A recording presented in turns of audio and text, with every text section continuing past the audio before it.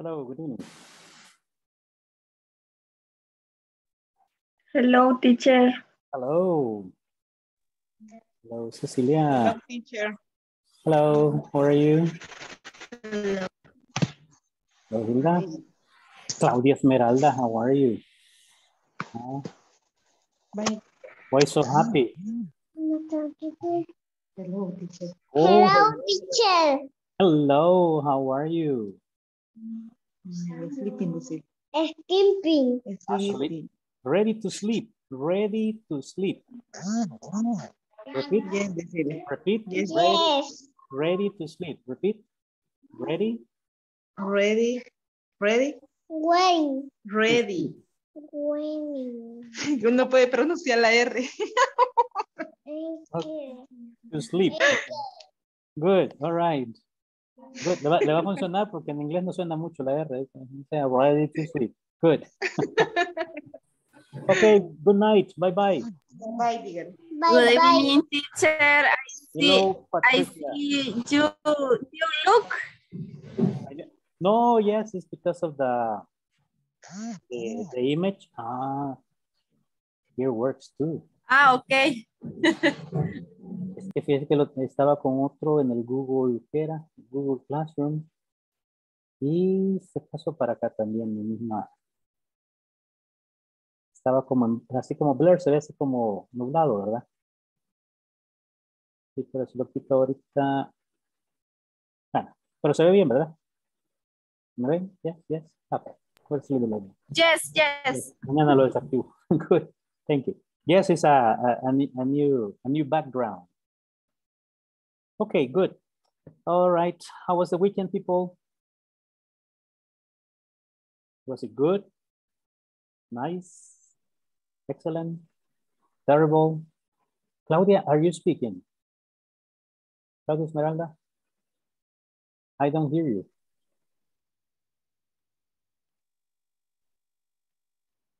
No le oigo. Sí, que yo creí que me estaba ignorando, fíjese, porque yo le hablé y no me contestó. Pero miraba que estaba hablando, pero no se oye. Hello. Okay, ahora sí. That's good. Okay. Thank you. All right, good. Yo creí que me tenía ignorado. Dije, vaya, está enojada. Está bueno. No, teacher. Entre más vacación le doy, más se enoja. Good. All right. Nice. Okay, then we have Hilda, Cecilia, and Selena. Okay, good. Iván, ¿le resolvieron el problema de la plataforma? Hi, teacher. Sí, hablé y me contestaron en privado de que se les había ido por alto poner mi nombre, pero ya Sí, sabe porque- que lo había terminado desde ese día. Sí, Sí, yo me Pero no acuerdo debe tener problema. que usted me dijo que incluso, Sí, pues. yo creo que fue los primeros. Okay, good. Sí, good. Bueno, lo bueno, it's done. All right, people, we have only 4, 8, 12, 16. Teacher, Yes. una consultita. Dígame.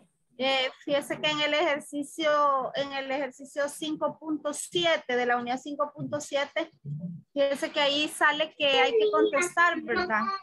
Pero solo decía, son las entonaciones, teacher. Ajá. Es que fíjese que casi no le entendí porque decía, dice, estás usando un abrigo, ¿verdad? Ajá. Entonces, como quizás no hemos visto las entonaciones con usted, quizás ahí me confundí un poquito. Okay. Decía, Uh-huh. ajá. Sí, pero ya las vamos a ver. Ya las vamos a ver acá ahorita. Bye. Les explico y Okay, luego el ejercicio. Ajá, pero aquí estamos ya en el. Okay. Estamos aquí al de Thank what? you. No problem, okay. Hoy lo vemos, eso mismo. No problem. Okay, thank you. Okay. Good. So we have here vocabulary. What time is it? Recuerden de los time zones, ¿verdad? Que vimos el time in different zones, okay, of the world. And then we had time expressions. When we say that it's 2 o'clock, it's 3 o'clock, it's 4 o'clock, right? Different times.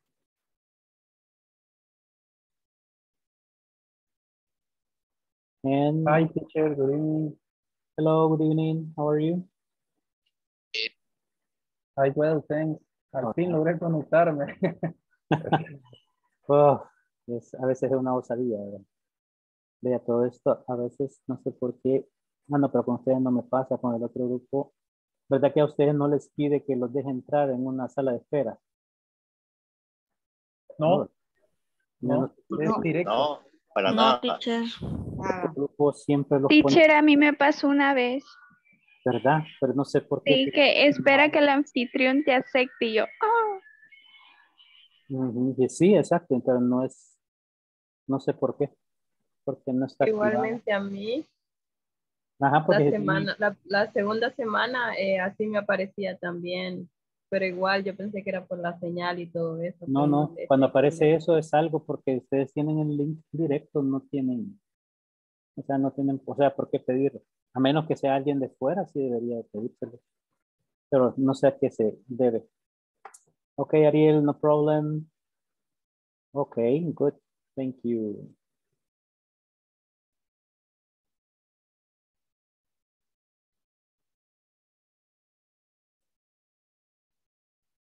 Okay.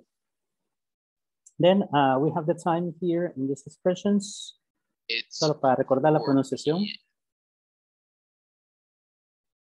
Let's listen and repeat. Wait. It's 1 o'clock. It's 1:05. Time expressions. Let's get started by looking at some clocks which are expressed in time. Let's listen and repeat. It's 1 o'clock. It's 1:05. It's 5 after 1. It's 1:15. It's a quarter after 1. It's 1:30. It's 1:40. It's 20 to 2. It's 1:45. It's a quarter to 2. Now, what we want to do is make our own examples by changing the time. Okay, so this one we have, remember it's 1 o'clock, this o'clock is sharp, right? No less, no more, 1 o'clock. Then 1:05 is 1, una y 5, right? And the other one is 5 after 1. 5 después de la 1 o la 1 y 5, right? La 1 y 5 y 5 después. It's 1:15 and it's a quarter after 1. Ok, ya saben que de aquí es de donde proviene la palabra cora, ¿verdad? Yes. That's right. Ok, desde aquí este quarter, de ahí surgió la palabra cora. La cora viene de la pronunciación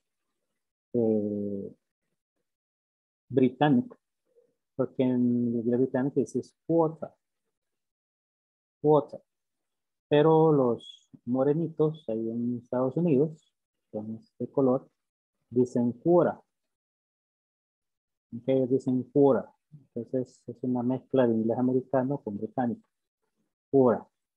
Y los latinos dieron quarter, entonces no dieron quarter, no dieron cora. Okay, entonces ya vino aquí, o sea, ¿cuánto vale eso? Una cora. Entonces de ahí viene, vean cómo se ha venido, digamos, cambiando la palabra. En el buen sentido de la palabra se ha venido degenerando, pero es así como ha venido cambiando. Entonces, quota, quarter, quota, and cora. Okay, so that's the origin. Luego viene it's 1:30, 1:30, it's 1:40, it's 20 to 2, it's 1:45, and it's a quarter to 2. Okay, vean esto, quarter after and quarter to. El quarter after es N15 o 15 después de la 1 y el otro es quarter to, un cuarto para. Aquí suena similar, it's a quarter to 2. Okay, it's a quarter to 2. Okay, it's like if you say,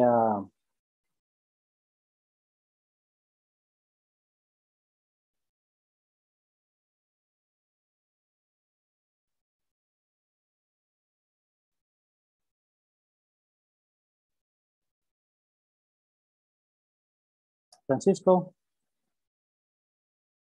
what time is it?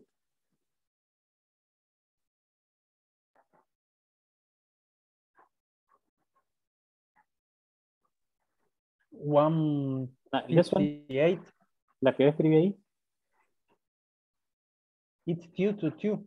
It's It's 2 to 2. 2. 2. Yes. 2, 2, 2. It's 2 to 2. Yes, that's correct. 2 to 2. Suena igual, ¿verdad? It's 2, 2, 2. Okay, this is 2, 1, we say 1, 2, 3, 4. 1, 2, 3, 4. So it's 2, 2, 2. Okay. Then this would sound, for example, it's a quarter to 2. O, como dije al inicio, it's 1:58. También es válido. Okay. So it's 1:58 sería en el reloj digital. Okay. Este era como un recordatorio, right? What we studied the other day. It's the time. It's 2 to 2.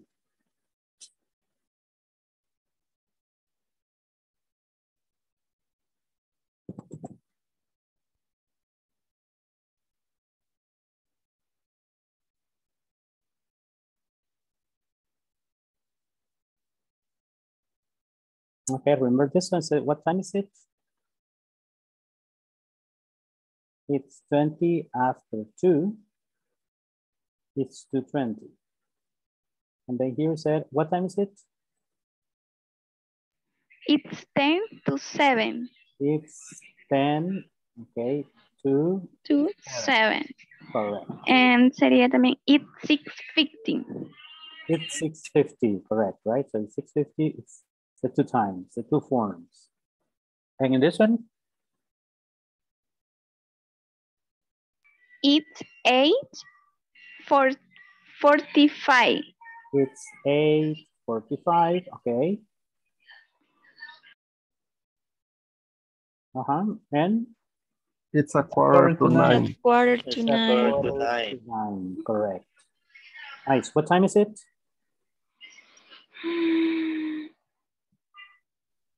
It's 11:05. It's 11:05. It's 11:05. Yes.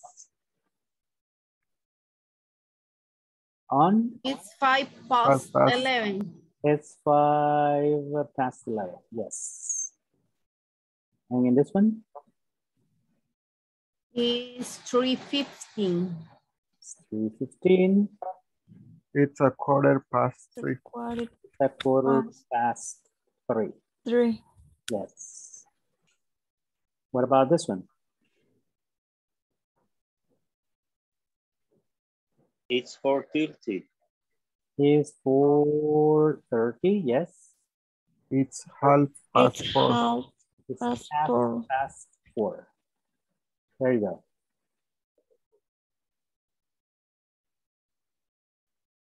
We have one.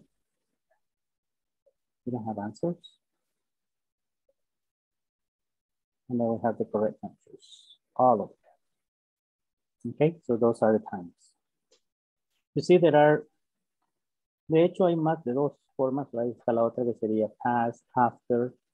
Vean que donde utilizan past, también pueden usar after. Y donde usan to, también se puede usar before, pero estas son como las más comunes. Okay, to use. Okidoki. Then,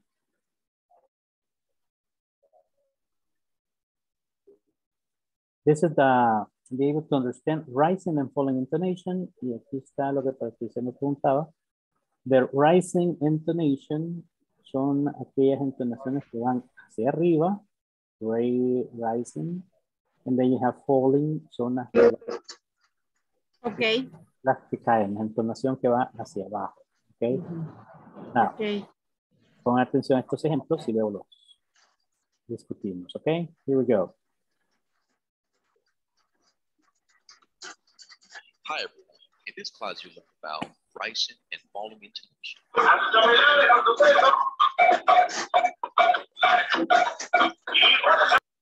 Intonation. Pitch is raising and lowering the tone of voice while speaking. The use of pitch is called intonation. Understanding English intonation will increase not only your spoken English competence, but your English comprehension as well. Intonation is used to convey meaning. For example, you have the same set of words in two separate sentences, but in one, the meaning may be different than in the other due to intonation. In this class, we'll focus on yes or no questions and WH questions and how intonation gives meaning. Let's listen and practice. Notice the intonation of yes or no and WH questions. Is she getting up? Are they sleeping? What's she doing? What are they doing? Well, there are many exceptions and rules to follow. In general, we can follow these two simple rules. For yes and no questions, there will be a rising intonation. For example, is she getting up? Are they sleeping? For WH questions, there will be a falling intonation. For example, what's she doing? What are they doing?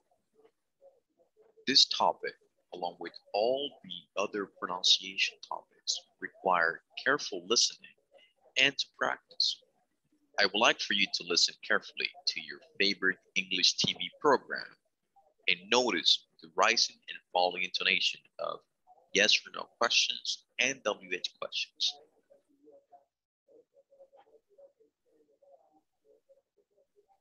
And WH questions. Okay, as you can see here, the yes, no questions son las preguntas que van con yes o no, right? Is she getting up? Is she getting up? El up va hacia arriba. La entonación se refiere a que terminan con una pronunciación más fuerte al final, las que son preguntas de yes, no, y las que son con what, where, who, que son las WH questions, van a terminar con un sonido más bajo. No se dice what's she doing? No, what's she doing? Okay, what are they doing? No, what are they doing? Okay, se dice is she getting up? O no, is she getting up? Is she getting up? Is she getting up? Are they sleeping? Okay, are you happy? Are you working? Are you listening? Okay, are you listening? Are you studying? Okay, what are you studying? Okay, where are you from? No, where are you from? Okay, where are you from? Where are you from? No, where are you from? Okay, so then the WH questions go down and the yes, no questions go up. Now listen. In one, the meaning may be different than in the other due to intonation. In this class, we'll focus on yes or no questions. Let's listen and practice. Notice the intonation of yes or no and WH questions. Is she getting up? Okay, is she getting up? Are they sleeping? Are they sleeping? What's she doing? What's she doing? What are they doing? What are they doing? Okay, now what are they doing? Well, there are many exceptions and rules to follow. In general, are they sleeping? For WH questions, there will be a falling intonation. For example, what's she doing? Careful listening and to practice. I would like for you to listen carefully to your favorite. Ok, esto digamos que son como esta es la regla básica, ok, de las yes, no questions hacia arriba, information questions o WH questions hacia abajo. Más adelante van a haber otras formas de entonación, siempre en las preguntas, pero digamos, ahorita esta es la que vamos a enfocarnos. Ok, now let's see the exercise.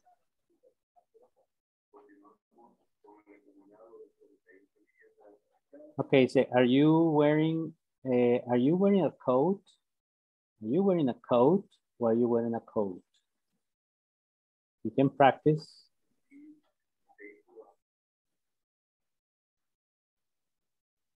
Primero solo vamos a escucharlas, ¿ok? Luego vamos para practicar.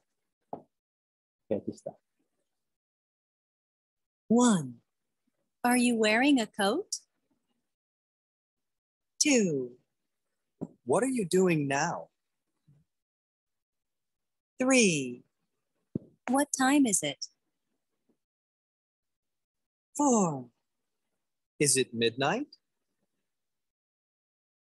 5. What color is his t-shirt? 6. Are you from Thailand? Ok, pregunta. ¿Sí escuchan la diferencia o hay alguien así que como que no le queda muy clara o las oye igual? Casi todas se escuchan igual, teacher. Ok. Vamos a ver, juega la primera y la segunda. 1. Are you wearing a coat? Okay. Are you wearing a coat? Are you wearing a coat? Y ahí va la segunda. 2. What are you doing now? What are you doing now? Okay, what are you doing now? Ahora, vamos a irnos acá. Y son estas las que acabamos de escuchar. Esta es una. Ok, y esta es la otra. What are you doing now? Ok, ¿quién quiere leerlas? I am. Ok. Lea la primera. Are you wearing a coat? Ok. What are you doing now? What are you doing now? Ok, good. ¿Alguien más? Yo, teacher. Ok, Francisco. Iván. Ok, bueno, Iván y luego Francisco. Are you wearing a coat? What are you doing now? What are you doing now? Yes. Francisco. Are you wearing a coat? What are you doing now? Ok, perfect. Ok, entonces, si ven, lo pronuncian bien, a veces puede sonar casi como que, no, yo lo digo igual, pero sí hay una diferencia y yo la puedo escuchar cuando lo hacen. Solo recuerden que si es, are you wearing a coat? Va hacia arriba. Y si es, what are you doing? Where are you from? What's your name? No, what is your name? What is your name? What is your name? No, what is your name? Okay. Are you from Mexico? Are you from Mexico? No, are you from Mexico? Okay. Ahí van a ver la diferencia al hacer el pitch, si va para arriba o si va para abajo. No es necesario tampoco que se recuerden de la regla. Con solo que lo hagan, que recuerden que es up o down y lo practiquen de esa manera. O sea, para hablarlo, no necesita realmente, esto es para arriba, esto es para abajo, ¿ok? Se va haciendo puro oído, ¿ok? Igual que en español, ¿ok? Igual que en español se va agarrando la entonación, ¿ok? Escuchemos las otras. Is it to the number 3? 3. What time is it? Okay, Claudia, Esmeralda, what time is it? Léala. No, no léala, dígala. What time is? What time is it? What time is it? Okay, what time is it? Good. Ya ve que what time is it? El it a veces se oye poco, okay, y así tiene que ser. What time is it? Okay. Alison. Sería Diga. No? Okay, Alison. What time is it? What time is it? Good. Dalia.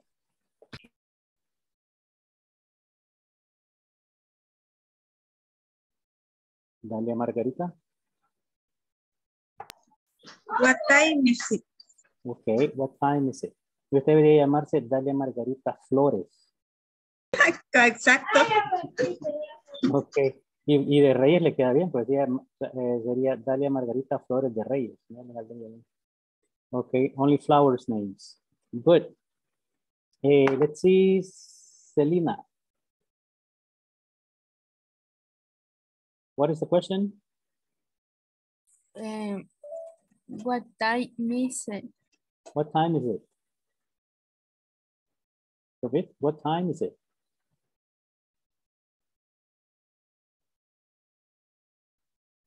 Say it, Selena, again. What time is it? What time is it? Is it? Okay. Carlos Cruz. What time is it? What time is it? Good. Edwin Edgardo, la que sigue. Next one. Escuchemos. Ay, ya me dejó. Es aburrido que le ponga pausa. Ok.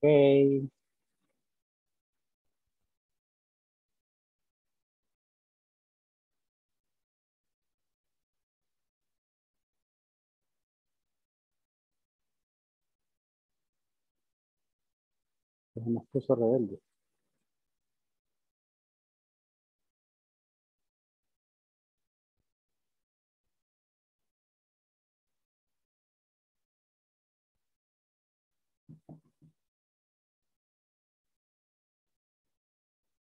One, are you wearing a coat? Two, What are you doing now? three, what time is it? Okay, Edwin, number 4. Four, Is it midnight? Is it midnight? Okay, is it midnight? Good. Gisela?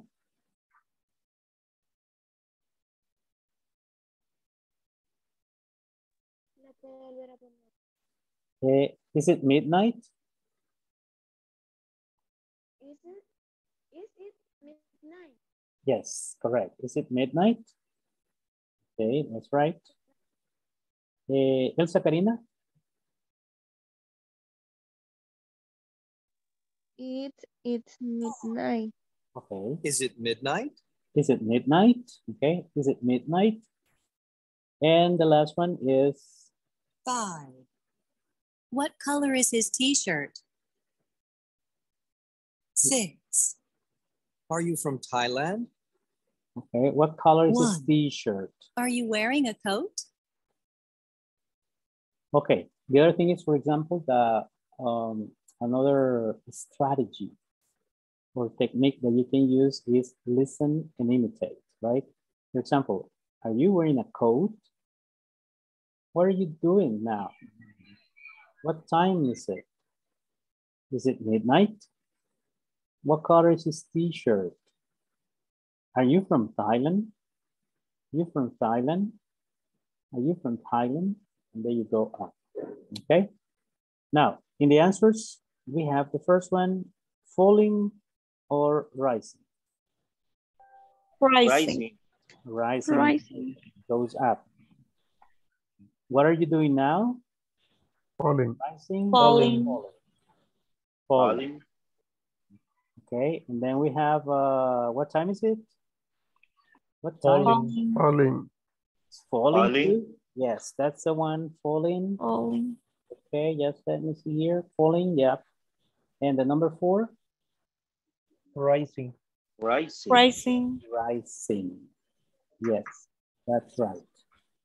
And what color is his t-shirt? Falling. Falling. Falling. Falling. Good. And are you from Thailand? Rising. Rising.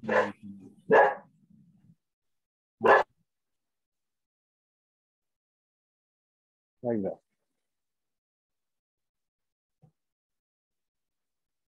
Okay, the most important probably detail in this exercise or from this practice is at the moment that you use it, okay? Also when you listen to it, what is this? Sending me a message. Ah, okay. not responding.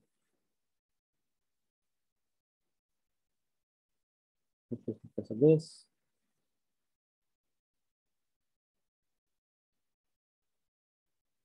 Okay, so the important thing is when you use it, right?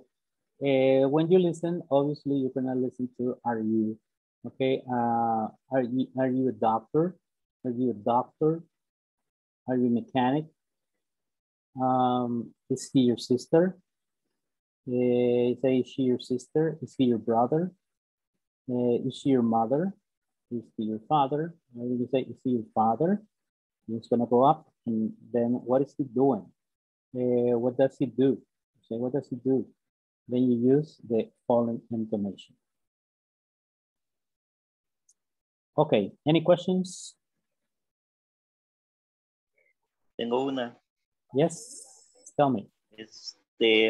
Estaba oyendo en el video de que el verbo juega un papel importante junto con el WH en la corrección o en el señalamiento del creciente y el descendente, porque todas son las que son crecientes, están is she, are they, are he, y en las descendentes está el what, y el where, digamos la pasiva, que es WH, y es importante, o sea, juega un papel importante eso o solo por la entonación. No, para la entonación sí. Digamos que es eso le va a dar, ¿qué le dijera yo? Podría decir, usted puede decir, do you work? Do you work? Do you work? En la entonación, tal vez si usted la usa al revés o no la usa la entonación, su inglés va a sonar como más, así como decimos, más flat. O sea, como no va a sonar, digamos, lo más cercano a lo que lo hablaría un nativo. Es como que nosotros escucháramos que me diga, ¿y cuál es su nombre? O sea, con una entonación así que usted diría que sería raro esa forma de pronunciar y preguntar. ¿Verdad? Entonces, que no es lo mismo cuando se dice, ¿cuál es su nombre? ¿Ok? O ¿cuál es el nombre de él? Él, incluso en español, ¿cuál es el nombre de él? Incluso en español lo hacemos la entonación hacia arriba. ¿Y usted qué hace? ¿Y usted qué hace? O sea, y lo creo que en español es igual, pero como es nuestro idioma, no lo... O sea, no, por eso les decía, no es importante a veces como memorizarlo, sino que es más de escucharlo y escuchar e imitar. Porque al final uno se va acostumbrando a esas entonaciones. Ustedes van a México, ¿qué va a pasar?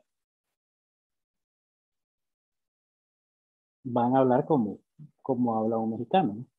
Se va pegando después de un tiempo a uno a la entonación que ellos tienen. Si va a Guatemala lo mismo, si va a Honduras igual, si va a Nicaragua.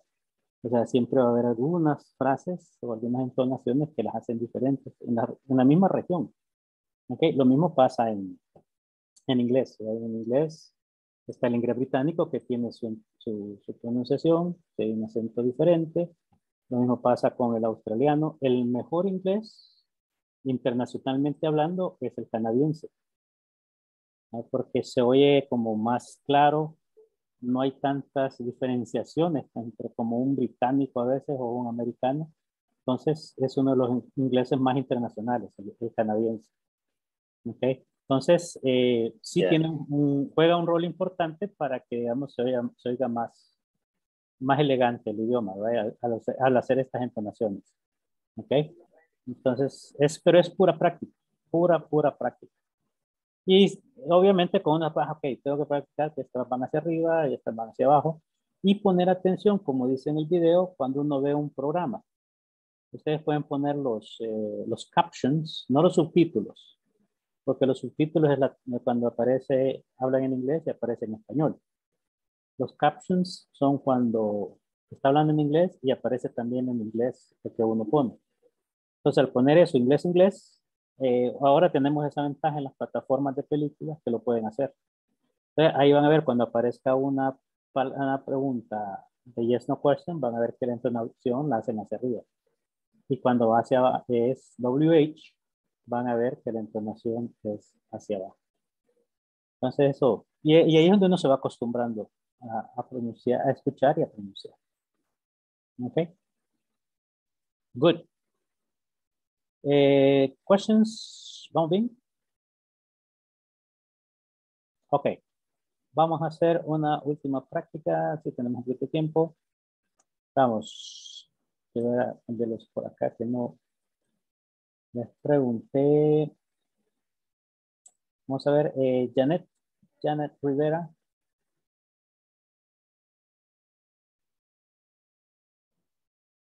Janet.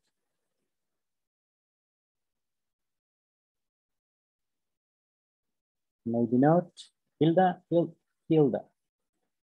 Norma.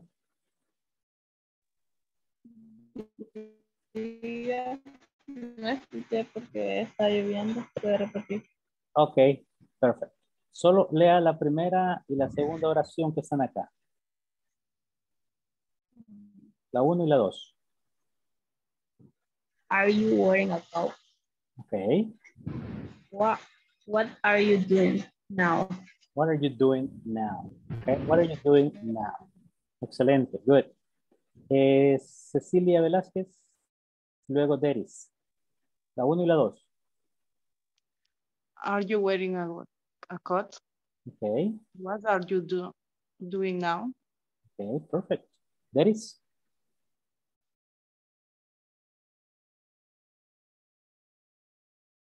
Deris Danilo. Present. Okay. Oh, no, ¿dónde está pasando la lista?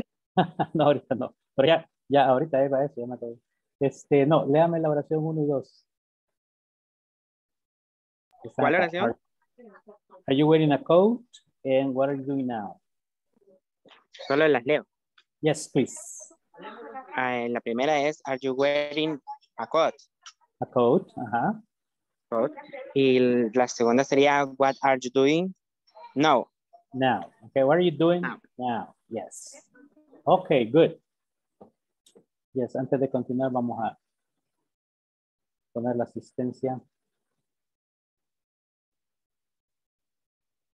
Y veo menos.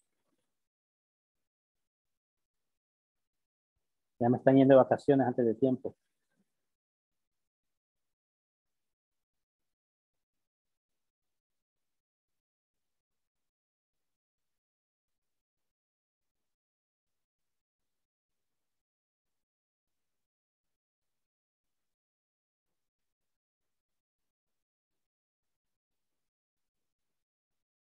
Lunes 20. Okay, let's see. Abiel Zavala. Abiel. Okay, something is in chat medicine. Okay, then the next one is Alison Michelle. Sí, ¿verdad? Aquí está. Presente, teacher. Amanda Lisette Elías.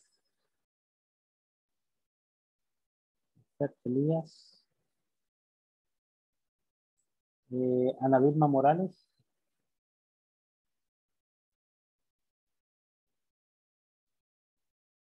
Ariel Abigail. Ariel, aquí está. Sí, Ariel, ya me acordé que está en el chat. Present, teacher. Yes, okay. Brian Antonio.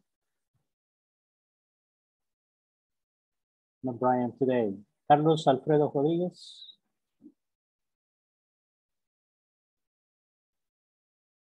Carlos Cruz. Present. Yes, sir. Carmen Celina. Present, teacher. Ceci Guadalupe. Present, teacher. Cecilia Noemi. Present, teacher. Claudia Elizabeth Grande. Present, teacher. Claudia Esmeralda. Present. Claudia Stephanie. Dalia Margarita. Present, teacher. Flores Mengíbar de Reyes. Ya la bauticé. Deris Danilo. Deris, aquí está. Yes. Por lo menos estaba hace un par de minutos. Débora Raquel. Débora. Edwin Alarcón. Present. Edwin Edgardo. Present. Y Elsa Karina. Present, teacher. Elsie Patricia Jesús Martínez. Yes, también. ¿verdad? Present. Francisco Antonio, yes. Here, teacher. Estela también, right. Héctor Iván, yes. Helen Vanessa. No. Hilda Norma, sí, ¿verdad? Iván Ibrahim. Present, teacher. Okay, good. Héctor Iván. Ramírez. No lo veo. And then we have Jacqueline Karina. Jacqueline.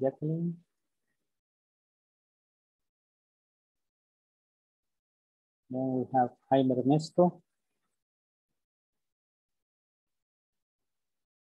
Janet Carolina. Sí, ¿no? Rivera. Janet. ¿Qué me escribió en el chat? Aquí está.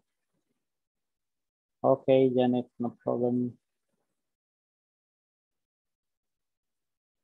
Okay, let's see 1, 2, 3. Hoy sí me mencionó a mí, ¿verdad? Y no le contesté. ¿Quién? ¿Quién habló? Veris. Sí, ya estuvo. Thank you, teacher. Okay, no problem. 1, 2, 3, 4, 5, 6, 7, 8, 9, 10, 11. Teacher, una pregunta. 15, 16, 17, 18, 19.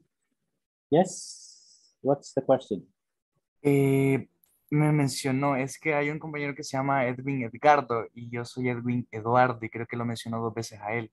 Que están no, lo que pasa es que usted me contestó las 2 veces, ¿verdad? No, el compañero. Sí, aquí está Edwin Edgardo. Lo primero dije Edwin Alarcón y el otro dije Edwin Eduardo, porque suena Edgardo y Eduardo suena similar. Ok. El primero era Edwin Alarcón y luego Edwin Eduardo. Yes, aquí están los dos. Yes, no, pero ya les puse presente a los dos. Ok, muchas gracias, teacher. All right. Good. ¿Alguien más que no mencioné? Todos escucharon su nombre. Okay. Good. So this is the one. Now let's see the next one. Rising and falling. We're almost done. Yo creo que mañana estaríamos básicamente terminando esta. Mañana es martes, ¿verdad? Entonces, para que el miércoles podamos ver el examen y terminamos, para que ya lo tengan completo antes del último día. Y luego, el jueves, en la última clase, si hay preguntas del curso, el examen, las hacemos. Y si no, pues vamos a hacer una actividad diferente con otro material. ¿Ok? Así de que yo creo que así ya mañana estaríamos terminando.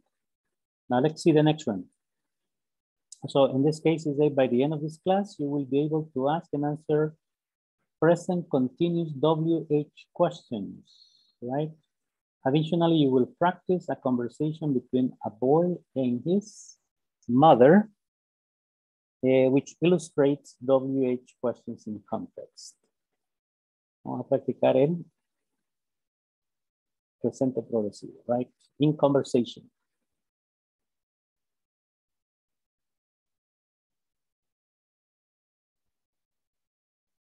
Hi everyone, in this class you'll learn to ask and answer present continuous questions.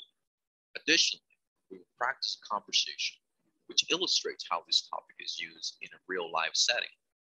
Let's get started by listening to a conversation between a boy and his mother, which illustrates WH questions in context. Let's listen and practice. Hi, Mom. What are you doing, Steve? I'm cooking. Why are you cooking now? It's 2 o'clock in the morning. Well, I'm really hungry. What are you making? Pizza. Pizza. Now I'm getting hungry. Let's eat. Now, let's try to make sense of present continuous WH questions. We will typically use present continuous WH questions whenever we want to get information from an action that is in progress. For example, what are you doing right now? To form WH questions, we need to follow this formula. WH word plus verb to be plus subject plus the verb plus ing plus some kind of complement. If we look at the images on the screen, you can see a few WH questions. Let's analyze the first one. What's Victoria doing? We have a WH word, what? Then we have the verb to be, is. After that, we have the subject, Victoria. After that, we have the verb in its ing form. And then we have a question mark. Then, of course, you can see the question being answered. She's sleeping now. Now, we're going to listen to the rest of the questions and answer them. Let's listen and repeat. Los Angeles, 4 a.m. What's Victoria doing? She's sleeping right now. Mexico City, 6 a.m. What's Marcos doing? It's 6 a.m., so he's getting up. New York City, 7 a.m. What are Sue and Tom doing? They're having breakfast. Brasilia, 9 a.m. What's Celia doing? She's going to work. London, 12 noon.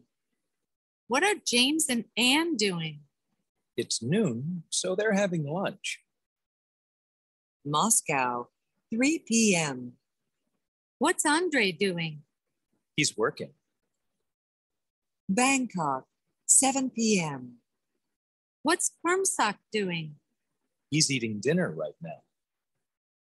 Tokyo, 9 p.m. What's Hiroshi doing? He's watching television. Your city. What are you doing? So I'm. The last thing that I would like for you to do is to look at the images again and write questions and answers about them. For example, what's Celia wearing? Celia's wearing a red suit. After you complete this assignment, please share your work in our discussion forums.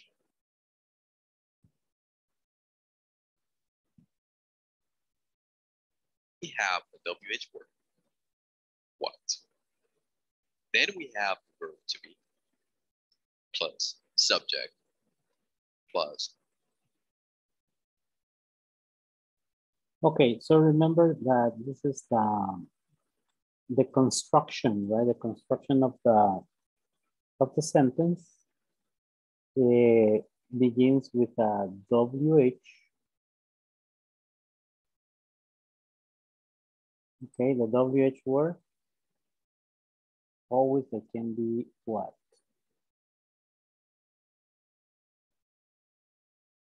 What, where, When, what else? how,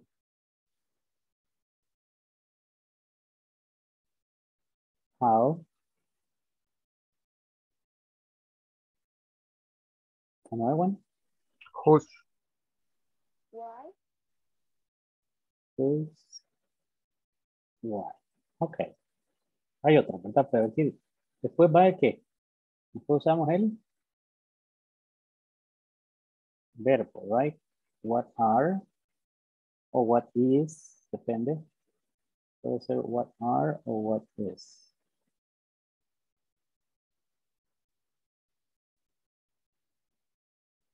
Where are or is, when are or is, how are or is, y aquí sí cambia, right? Whose books are, y va primero el sustantivo, el de los libros de quién, right? And why are. Ok, luego usamos el subject. What are you? Usamos are, what are you? Usamos is, puede ser he, she, it. Where are we? When are they? Eso no que pueden usar con are. How are they? Whose books are? Esta pregunta aquí también.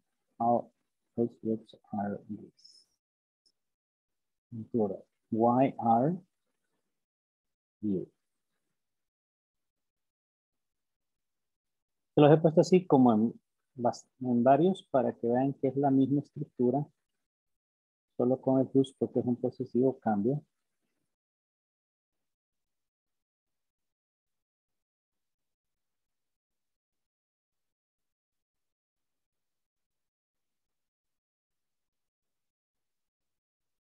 Ok, y después del pronombre, ¿qué sigue?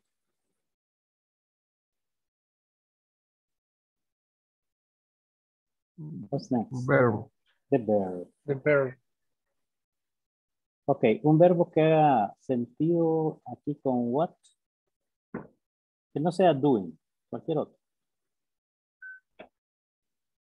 Que no sea doing porque es el que más usamos. Eat. Ok, pero ¿qué forma? Eating. Ok, eating con ing. What are For you? making. Ok, y ahí tenemos ya el or. Ajá. Playing. What are you? Riding, okay. Playing, ajá. Yes. ¿Cuál fue el momento de la oración? What is Victoria doing? What is Victoria doing? ¿En cuál, Pati? Aquí en el video. Pledging, and we are we. Okay. And we are we pledging. What are we playing? What are we playing? Sí, aquí puede ser cualquier verbo, ¿verdad? Playing, working, studying.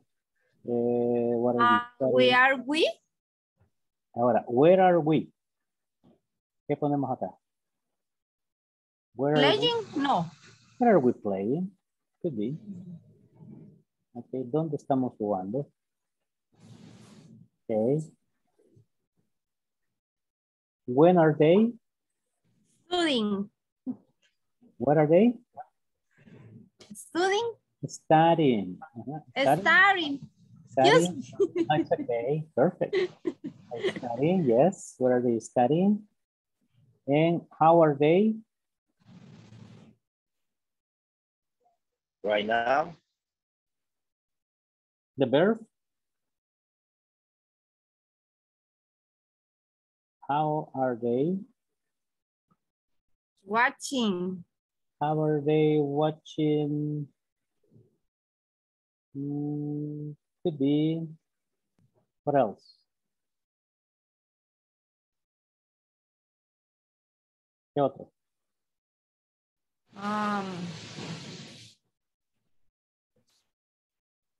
Budging. Buying. Budging. Buying the TV, right? So you said this one, right? And whose books are these? And why are you?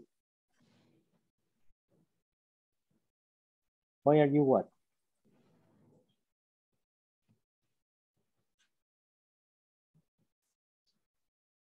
Why are you? Training. Which one, Francisco?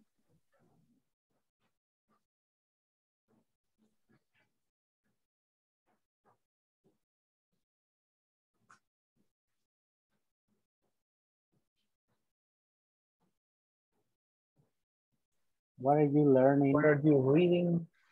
Why are you learning English? Okay. Why are you reading that book? Okay.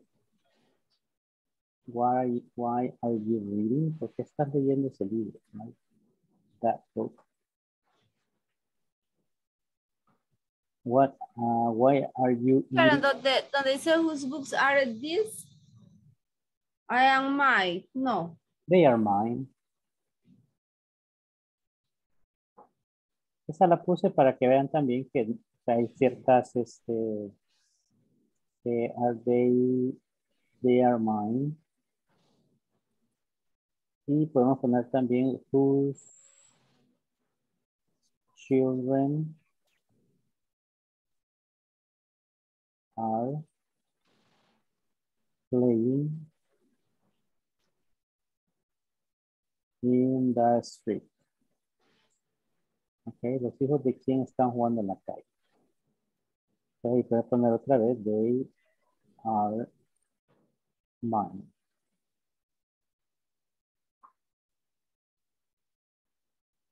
Esta se sale un poquito del formato de las preguntas, pero sí es también una WH question. Creo que es la única. La otra es who. Tenemos también who. How many. Cuántos. How much. Cuánto. Ok, and so on. Pero si ven, todo va WH question, el verbo to be, are, is o am. Luego va un pronombre, you, we, they, he, she, it, y por último el verbo. ¿Ok? Always. Y ahí podemos, o sea, les dije eso para que vean, por ejemplo, si pongo acá, what are you coming? Ahí está.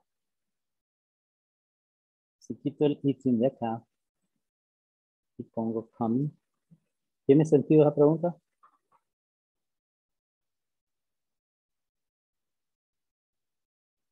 No. ¿No? No. Ok. Fuera. Y si la pongo acá.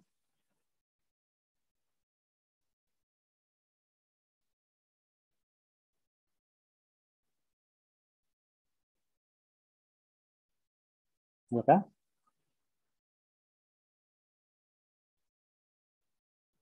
Creo que no.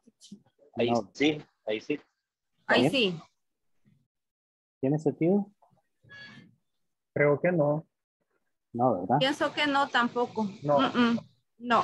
Si pusiera, y si pongo going, Sí. ahí sí, ¿verdad? Ok. Ahí Bueno, sí. entonces, eso es lo que también quería que vieran y por eso está ahí para que vean que no todos los verbos pegan con todas las WH questions, ¿verdad? Hay unos que sí, otros que no. Entonces, going sí, coming no. Pero veamos acá. Y si lo pongo aquí.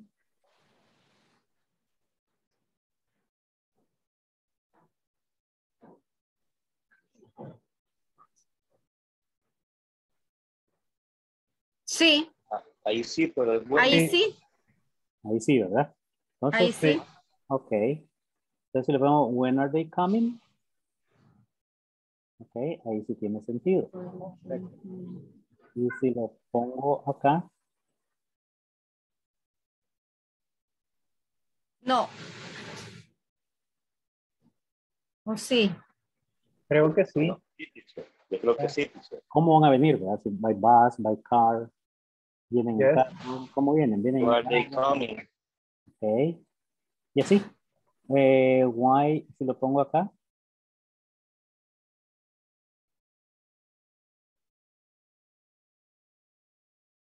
This one. No. No. No, porque why es por qué. No se formula muy bien la pregunta. Why are you coming? Sí, pero creo que sí.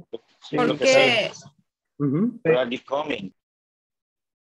Porque Porque viene. ok. ¿Por qué está viniendo así? Ajá. Ahora, hay que interpretarlo, exacto, muy buena, esa es una buena, o sea, hay que interpretarlo, ¿verdad? ¿Cómo se diría en español? ¿Cómo se diría? Hacer una ¿Por qué viene? pregunta. Ajá, ¿Por Claudia. qué están viniendo? No, Claudia lo dijo, parece. Claudia. ¿Por qué viene? Ajá, ¿por qué viene? Ajá. Obviamente, porque nosotros no usamos por qué estás viniendo, ¿verdad? Que por qué vienes. Then, but you say, why are you coming? Okay, ahí sí tiene sentido en inglés, right? Pero en español no, y quizás por eso a veces viene un poquito la duda, ¿verdad? Que sí o no, ¿ok? Es por esa razón, es por la interpretación. Entonces, por eso los puse así para que vean que no todos los verbos pegan con las WH questions, pero otros sí. Okay, people, I have to go. No sentí el tiempo otra vez. Okay, so we have to... Very fast. Yes, very fast. Okay, entonces estudien esto para mañana, las WH questions. Y pues mañana hacemos práctica y terminamos, okay? So, have a good night. Bye-bye. Night. Bye, teacher. Thanks, teacher. Thank you. Bye, Bye-bye. everybody. See you tomorrow.